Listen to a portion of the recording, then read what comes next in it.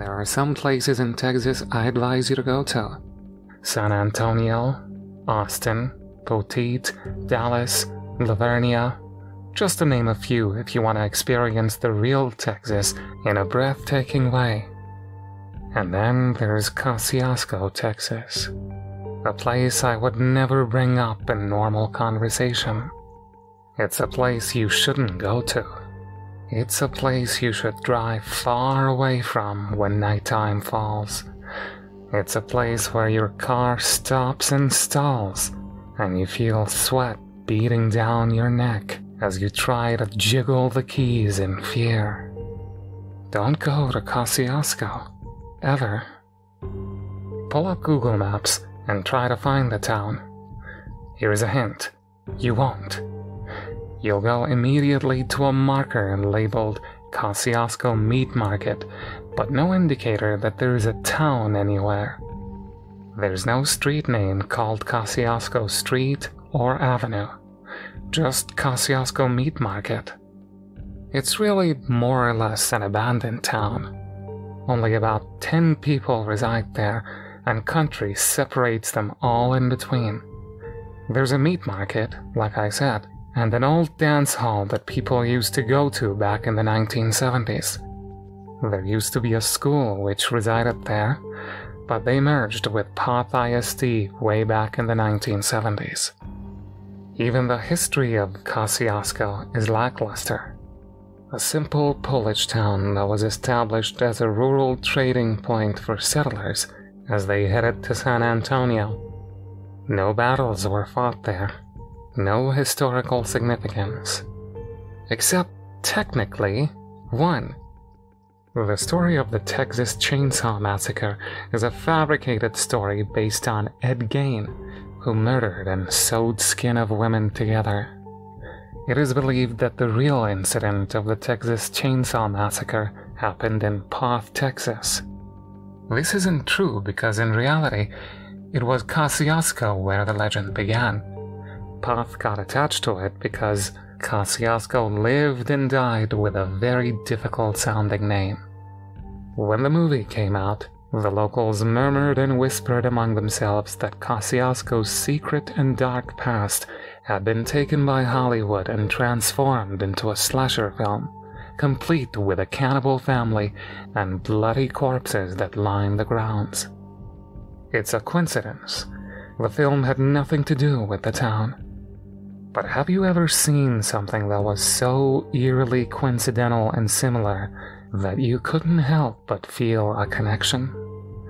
Even the lonely, isolated feeling of the landscape felt like the harsh, hard ground of the ghost town.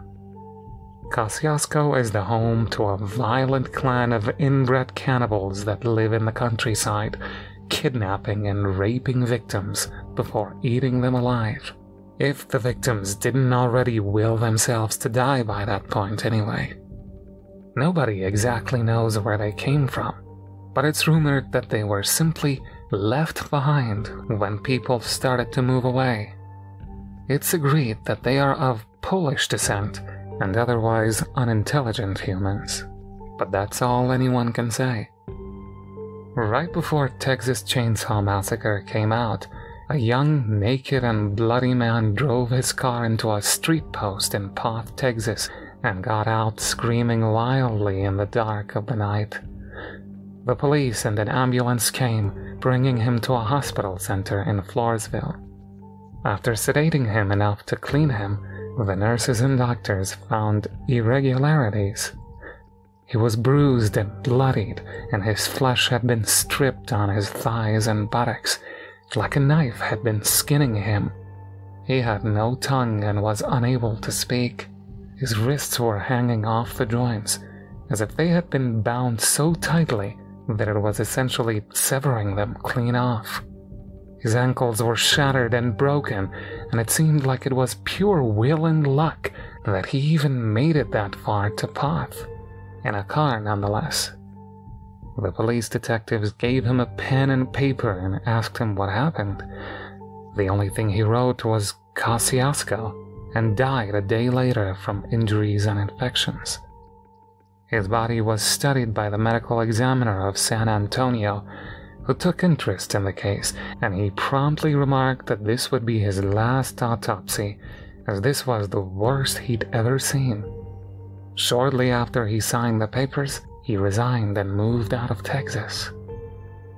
The medical examiner reported that the young man had been held captive for a week or so, bound by something tight like rope or chains. His circulation was cut off in many parts of the body, requiring amputation of the fingers and toes. There were several infections raging in his body that would have eventually killed him, and by some miracle hadn't already. He was also tested positive for tetanus, and fragments of rusty metal were found in his bloodstream. He was dehydrated, starved, and raped repeatedly in the rectum, mouth, and a hole in the base of his spine was found to be filled with semen.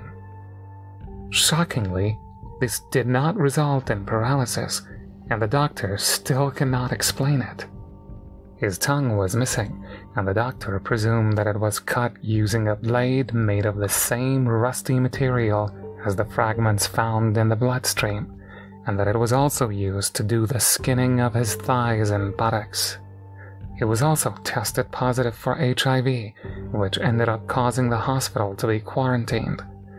Blood, traces of seminal fluid, and rotten meat were found in his stomach, as well as a wristwatch.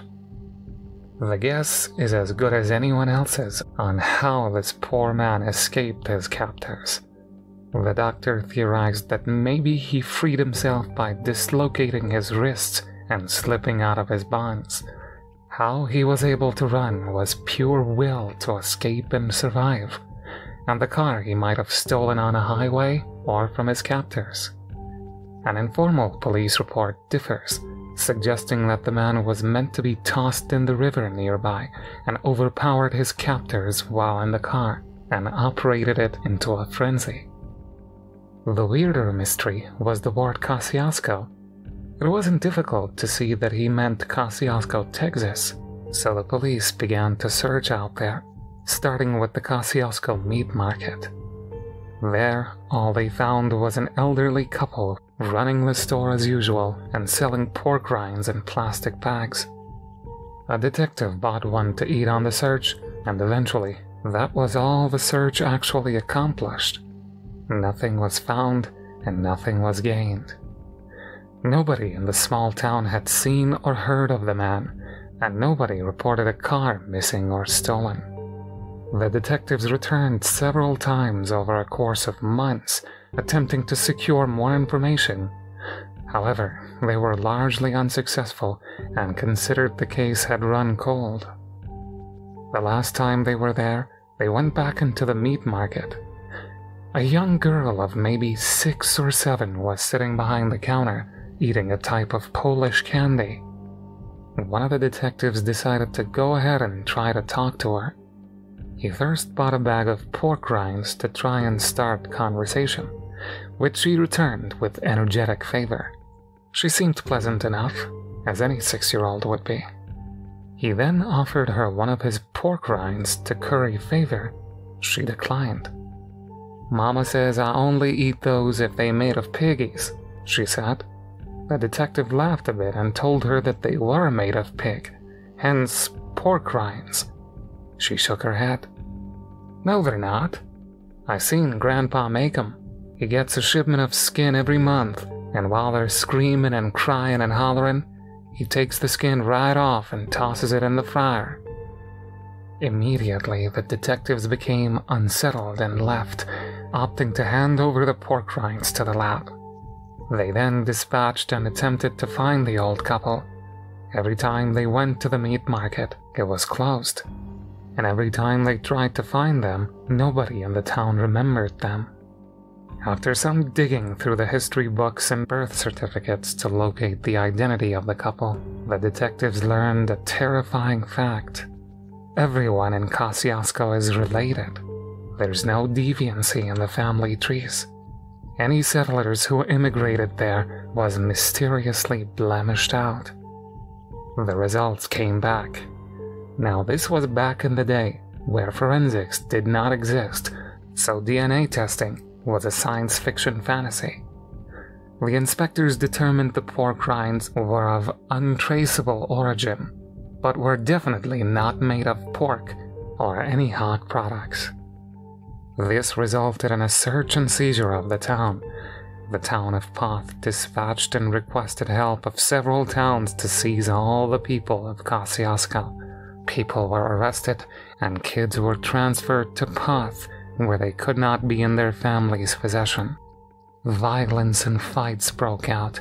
Homes were destroyed and torn apart in ravaged police searches. In one home, they found equipment with noticeable blood. In another, fragments and bone were found. In yet another, teeth were buried under the soft ground. Nobody was talking. This was before DNA, so the police couldn't determine what the blood was. The household claimed they butchered their own livestock. The teeth were buried for the tooth fairy. Bones and fragments were from slaying pigs with hammers. The rabbit hole went too deep, and the police didn't know what to do. So they shut down Kosciusko and ferried the kids to the Poteet ISD schools. When they could no longer hold the townspeople in custody, the townspeople moved out of the homes and went deeper into the country so they couldn't be found. Then the movie came out, Texas Chainsaw Massacre, and everyone was utterly convinced someone in Kosciusko sold the story. Of course, it was just a coincidence.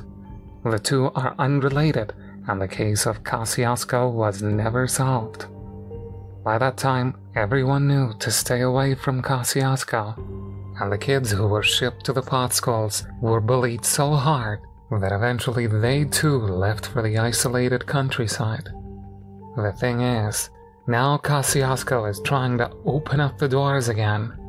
The dance hall is open, and the meat market is under new management. Kosciusko is trying to sell itself as a historic town and bring business back to the ghost town. People have gone there for the dances and insist that there is a homely, cowboy-like charm to the place, and the pork rinds can't be beaten, and the nice old couple who runs the meat market are just the best people, I hear.